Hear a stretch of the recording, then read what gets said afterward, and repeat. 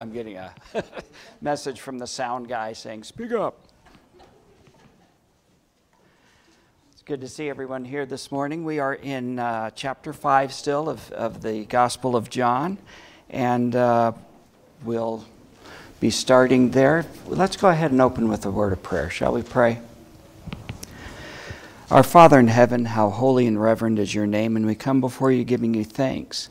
Thanks for this beautiful day that you've given us. Thanks for the opportunity to be together with those of like precious faith, to worship you and sing songs of praise to your name, to remember the sacrifice of your Son for our sins, and to learn from your word. We thank you, Lord, for this opportunity, and we pray that we'll take what we learn and that we'll be strengthened and encouraged by it, and that we will be motivated to share your gospel with those around us.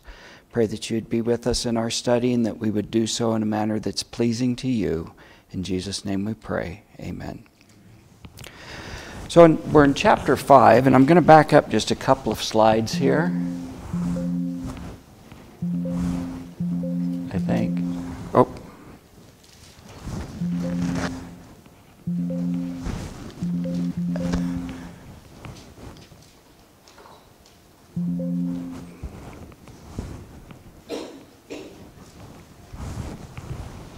Well, maybe we won't go back a couple slides. If you would, go to John 5 and verse 35. Oh, there we go.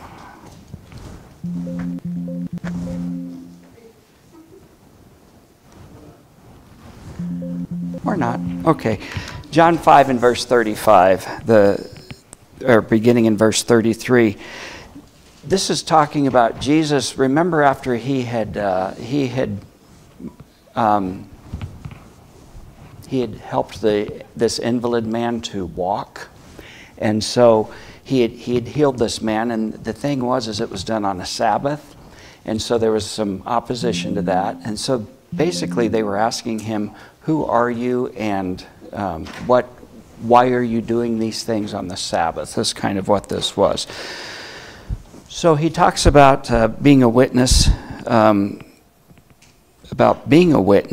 And that he's not just a witness to himself. And back in 31, he said, "If I alone bear witness about myself, my testimony is not deemed true." This idea of deeming true, what was the purpose of a witness? Pardon? To verify. So this idea of a witness is to verify. So what he says is, if he just verifies for himself, that's not quite enough, is it? And so he says there's another that, thank you, there's another that bears witness about me. Verse 32 there, he says there's another that bears witness about me, and I know that the testimony that he bears about me is true. And then he goes ahead and he says that you sent to John, and he bore witness to the truth. Now remember, back in the earlier chapters, it talked about the Pharisees had sent scribes and others to verify who John was. They wanted to know who John was because John was doing something different. He was baptizing and things were going on. And so remember what Jesus says about John here is he says that he bore witness to the truth, not that the testimony that I receive is from man, but I say these things so that you may be saved. He was a burning and shining light, and you were willing to rejoice for a while in his light. Popularity of John the Baptist was pretty strong there at the beginning of his ministry. And so Jesus is reminding them of that they were happy to hear that. He says, but the testimony that I give is greater than that of John. For the works that the Father has given me to accomplish, the very works that I am doing, they bear witness about me that the Father has sent me. So who is he saying is his witness here? God the Father is his witness. So that's a pretty strong witness there, isn't it? He says, and the Father who sent me has himself borne witness about me. His voice you've never heard, and his form you've never seen, and you do not have his word abiding in you, for you do not believe the one whom he has sent. Now, is it true that they never heard from God? They hadn't they? But he's going to make a point here. He says, "And the Father who sent me has himself borne witness about me." As he says in verse 39, he says, "You search the scriptures because you think that in them you have eternal life, and it is they that bear witness about me, yet you refuse to come to me that you may have life." So the way that the Father was witnessing about Jesus was how? Through the scriptures, wasn't it? So through the scriptures they should have known who Jesus was. And then that would have been a way that God was witnessing to them. He says that I do not receive glory from people. Now, this kind of goes back to, remember when the statement was made that Jesus didn't need to be told about men and about how men are, because he knew men. He knew how they are. So when he says that he does not receive glory from people, he says, "But I know that you do not have the love of God within you. I've come in my Father's name, and yet you do not receive me." Remember, he kept saying that he was sent by the Father, sent by the Father. They weren't believing this. And he's saying that if I've come in my Father's name, you do not receive me, but if another comes in his own name, you will receive him. Didn't John kind of come in his own name? He specifically said, "I'm not the Christ, I'm not the prophet, I'm not the..." He's saying that he was coming to bear witness to someone else, wasn't he? And he says, "How can you believe when you receive glory from one another and do not seek the glory that comes from the only God?" These Pharisees, what was their righteousness found in? It was each other, wasn't it? They were saying, look at it, they're doing such a great job one with another. And Jesus is saying that you're just receiving glory from each other. You're not looking to do the will of the Father. And then he says, "Do not think that I will accuse you to the Father. There's no one who accuses you. Moses, on whom you've set your hope. For if you believed Moses, you would believe me, for he wrote of me." So now he's introducing another witness, isn't he? Who's this other witness? Moses. So he's saying that, he said that he was witnessing himself, but he said that's not enough. He's talking about God witnessing him, and then he's witnessing through Moses because of the things that were said. He says, "But if you do not believe his writings, how will you believe my words?" So that's kind of where he leaves off there in this chapter. He talks about it's important because they weren't even paying attention to the words that Moses was speaking. They had boiled things down to so many physical commandments and so many physical things that had to be done that they were missing the essence of what God was teaching. Anybody have any comments on chapter 5? I want to remind us of the scripture that is the reason for this, is the purpose of John writing his book.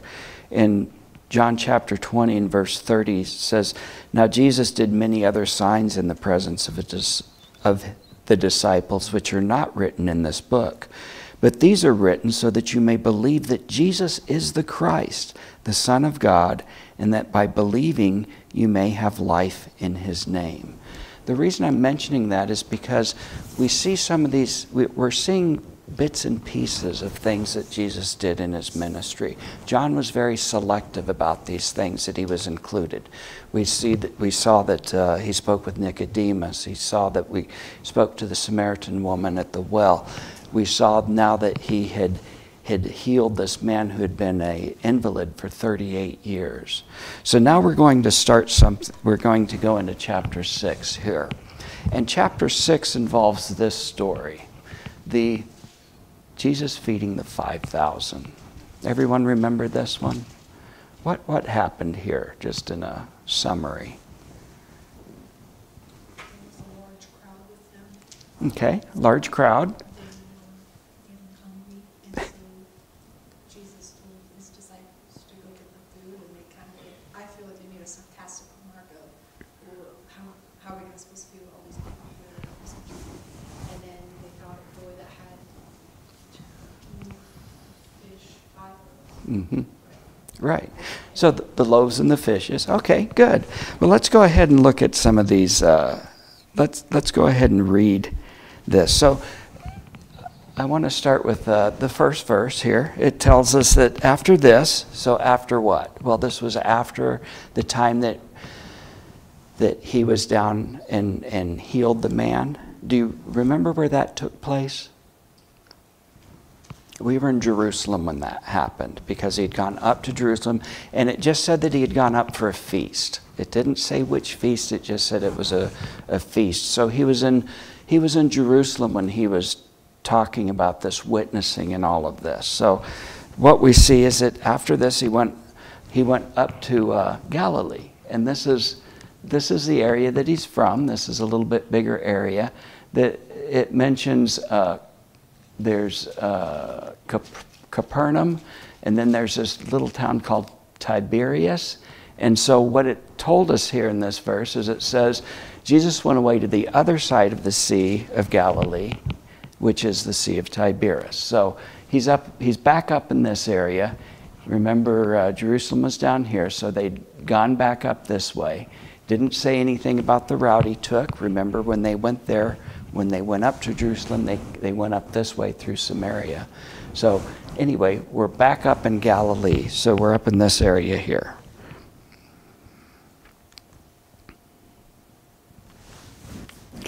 And then it tells us, it gives us an introduction as to what's happening. A large crowd was following him. This is what Lily said. There was a big crowd, and because they saw the signs that he was doing on the sick.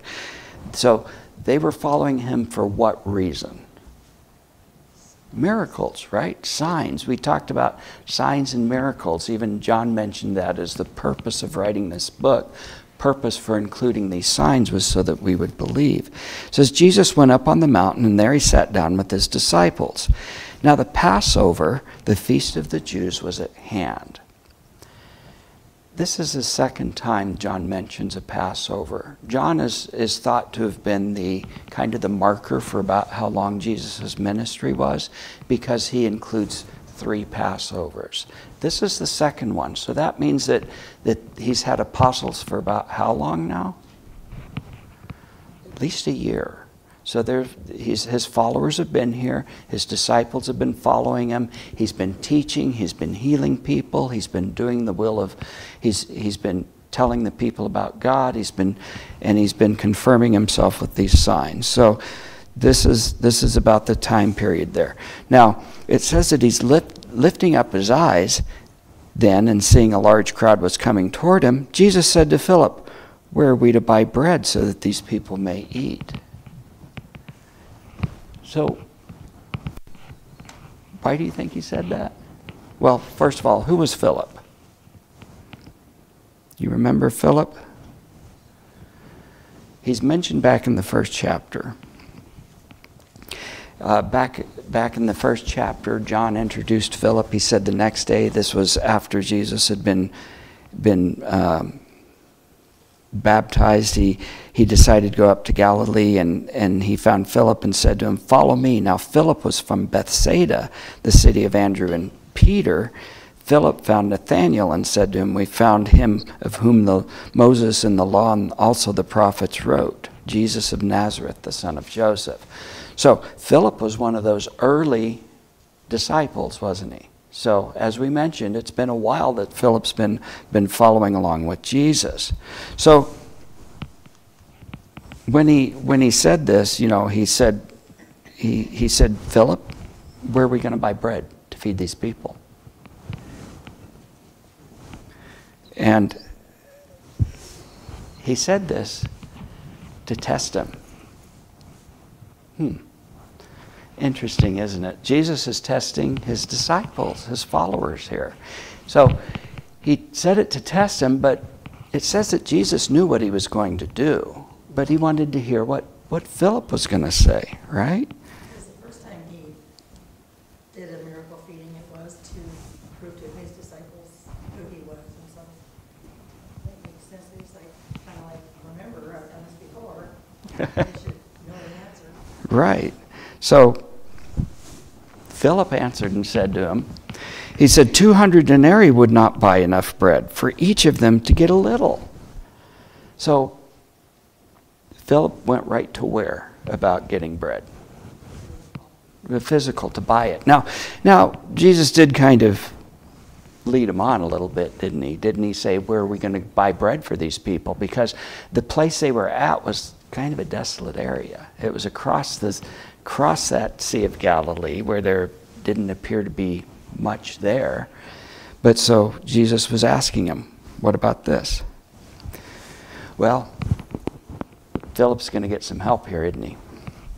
One of his disciples, Andrew, this is Simon Peter's brother, said to him, there's a boy here who has 5 barley loaves and 2 fish. But what are they for so many? So they're working amongst themselves trying to figure out what to do here, because remember, they've been with Jesus for a while now. They've seen Jesus do a number of things, but yet they're still kind of struggling a little bit. So Andrew, Simon Peter's brother, this is again going back to that first chapter of John where we're introduced to these new disciples. He says, one of the 2 who heard John speak and followed Jesus was Andrew, Simon Peter's brother. He first found his own brother Simon and said to him, we found the Messiah, which means the Christ. So another early disciple. So we see that Philip and Andrew are trying to work this out. Did you have a comment? I was just going to say, kind of, in their defense, there's a lot of time passes, like you said, at least a year in between this, and they didn't eat miraculously every time they stopped somewhere in a crowd. So in their defense, there probably were many times that they did go and, you know, get enough food, at least for their group or whatever, but, you know, the gathering of the crowd and just the way, you know, Jesus testing them and stuff, it's still surprising that they didn't kind of catch on to what he was doing, but it was more like the norm probably for what they typically did is try to figure out how to feed whoever was with them or around them or whatever. And it did seem to be the norm, because remember with the woman at the well, where had the disciples gone? They'd gone to get food. So now we find out that, remember, Jesus said that he knew what he was going to do. So this is what Jesus tells him to do. Jesus said, have the people sit down.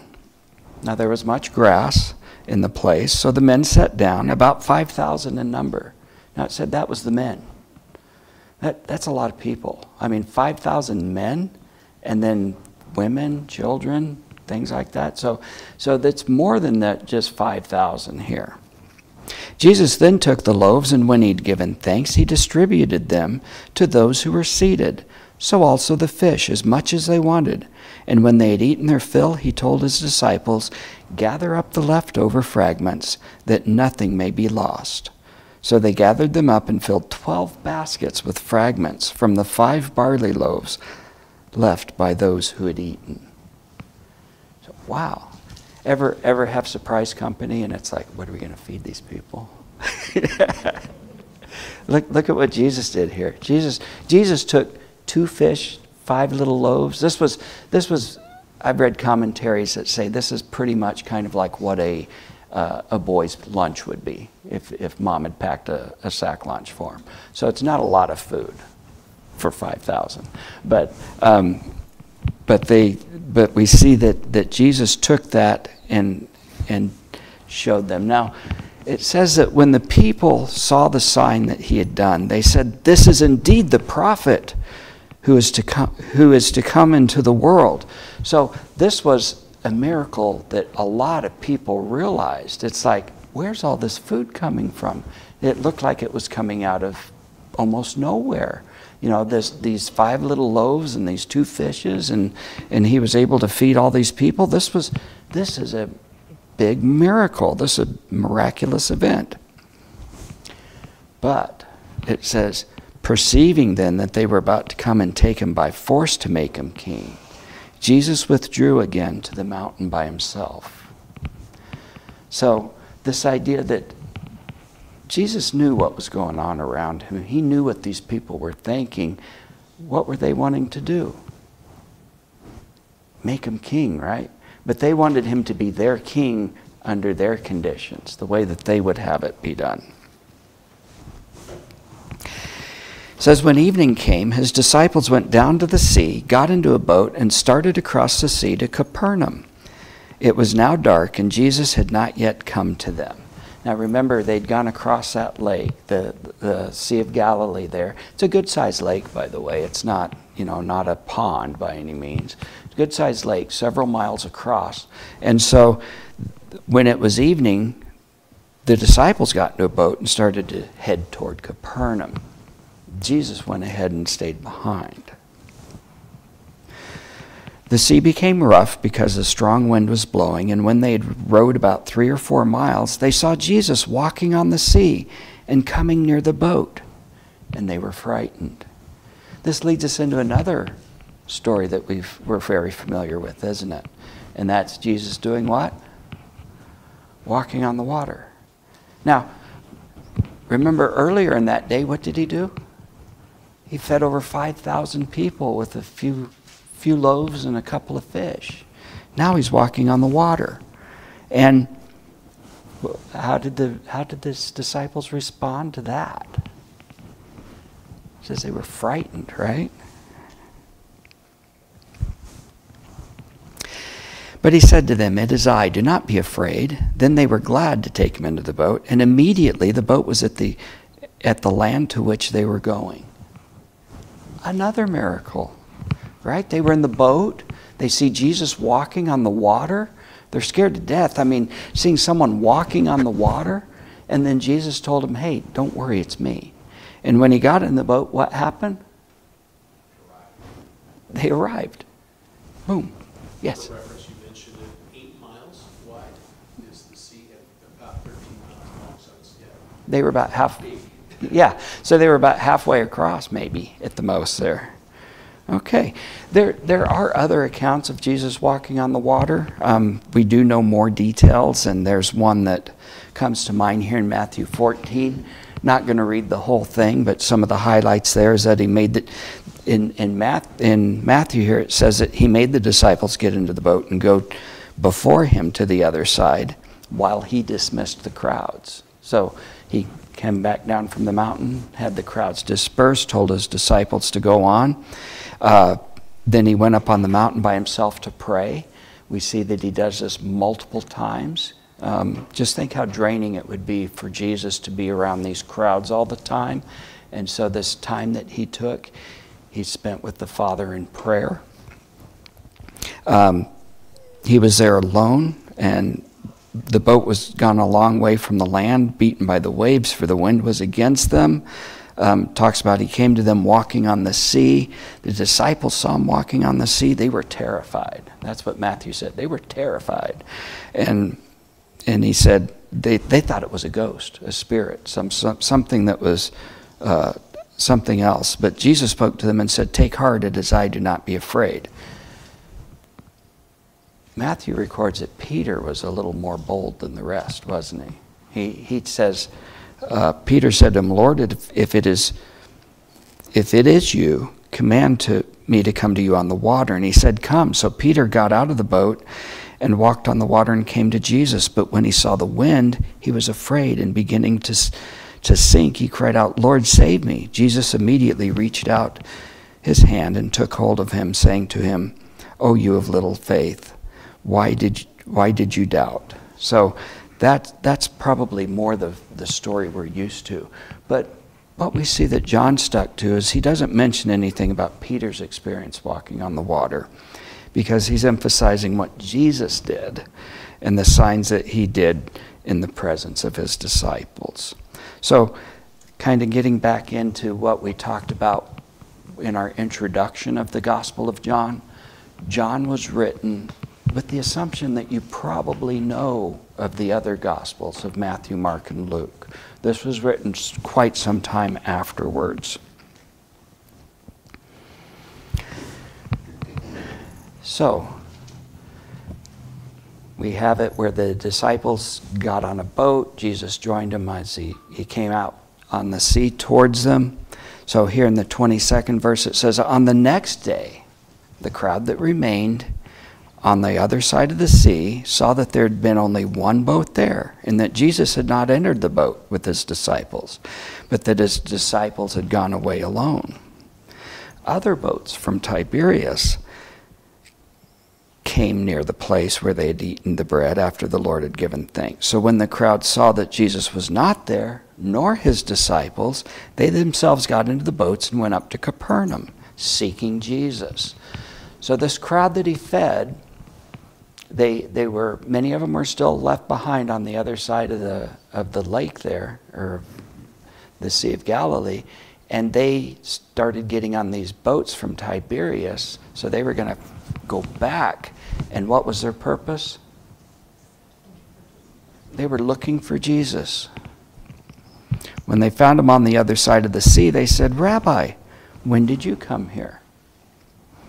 So the disciples knew how Jesus got there, but the crowds didn't. So any comments there on any of that? Lots of things happened there in that chapter, wasn't there? A lot of miracles, a lot of big things going on. Well, remember when he fed this multitude, it was the loaves that they gathered up fragments of? Loaves of barley, this bread. Well, we're going to start seeing a lesson out of this. In the 26th verse, Jesus answered them and said, "Truly, truly, I say to you." Again, this is that truly, truly. He knows this firsthand. This is a fact you need to hear. He says, "You are seeking me not because you saw signs, but because you ate your fill of the loaves." Remember, Jesus knows the intents of people. They didn't want him for a spiritual leader. They wanted him because their bellies got full. "Do not labor for the food that perishes, but for the food that endures to eternal life, which the Son of Man will give you, for on him God the Father has set his seal." Then they said to him, What must we do to be doing the works of God? Isn't that a valid question? What are the works of God? Jesus answered them. He said, "This is the work of God, that you believe in him who he has sent." Remember, he was having to really defend himself there in Jerusalem and saying that you have witness of who I am. God told you I was coming. Moses wrote to you that I was coming. And so he says it's the work of God that you believe in him whom he sent. Now look at this. So they said to him, "Then what sign do you do that we may see and believe you? What work do you perform?" What did we just read about? Yeah. Really, they're asking for a sign? He just fed them with 2 fish and 5 loaves. And they're asking for a sign? This is their defense. They say, well, our fathers ate the manna in the wilderness. As it is written, he gave them bread from heaven to eat.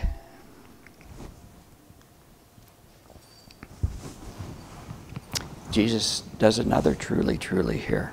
He says, I say to you, it was not Moses who gave you the bread from heaven, but my Father gives you the true bread from heaven.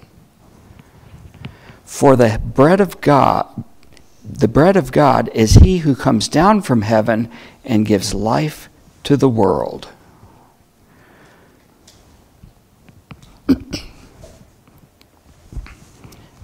Does this sound a little familiar? What's another instance that we ran across with something physical? Remember the woman at the well? He said that he was the living water, right? And he said that if you drink from me, you will never thirst again. And so the woman said to him, "Sir, give me this water so that I will not be thirsty or have to come down here to draw water." Let's be fair. We all live in a physical world. Isn't there things that we would like to make our lives a little bit easier? And so the places these people were going was pretty basic, pretty fundamental. These are things that we wanted to see. But then Jesus says to them, "I'm the bread of life. Whoever comes to me shall not hunger. Whoever believes in me shall never thirst. But I say to you that you have seen me and yet do not believe. All that my Father gives me will come to me, and whoever comes to me, I will never cast out. For I have come down from heaven, not to do my own will, but the will of him who sent me. And this is the will of him who sent me, that I should lose nothing of all that he has given me, but raise it up on the last day. For this is the will of my Father, that everyone who looks on the Son and believes in him should have eternal life, and I will raise him up on the last day."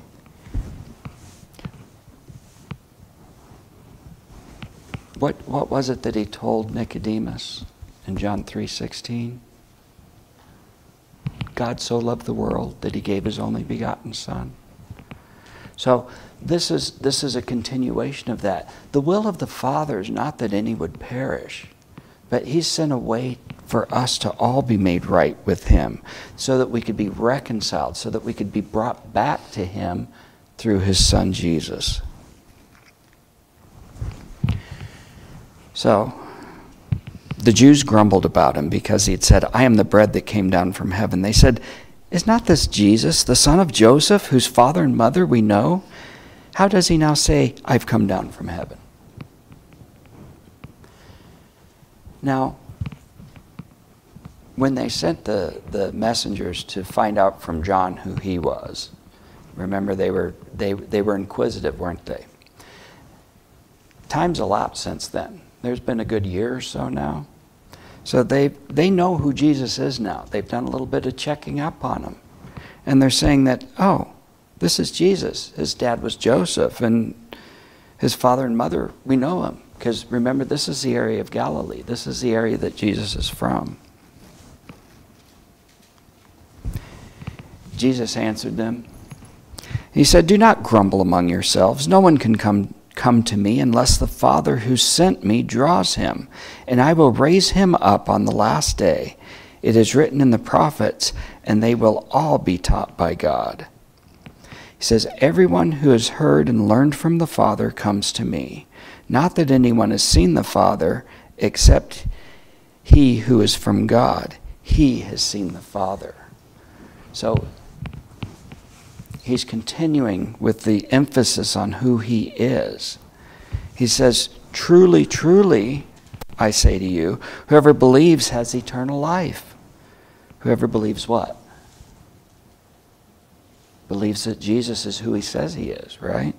He says, "I am the bread of life. Your fathers ate the manna in the wilderness, and they died. This is the bread that comes down from heaven," indicating himself. He says, "so that one may eat of it and not die. I am the living bread that came down from heaven. If anyone eats of this bread, he will live forever. And the bread that I will give for the life of the world is my flesh." So the Jews started disputing among themselves, saying, "How can this man give us his flesh to eat?" So this is where we'll leave off this morning. So if you would, let's go ahead and finish up. This is a big chapter, 59 verses in this one. So we didn't even make it quite through half. So if you would go ahead and read the remainder of that, and maybe even into chapter 7 for next time, we can discuss that. Let's go ahead and close with a prayer. Our Father in heaven, hallowed be thy name. And we thank you for this day, for this opportunity, for the loved ones that have come together to study your word. We pray that we will take your word and apply it to our daily lives, that we would constantly seek your guidance. For we know, Lord, that you've provided to us the words of life. You've provided to us your Son, the bread from heaven. We're thankful for the many blessings you've given us, and especially through your Son, Jesus. And it's in his name that we pray. Amen.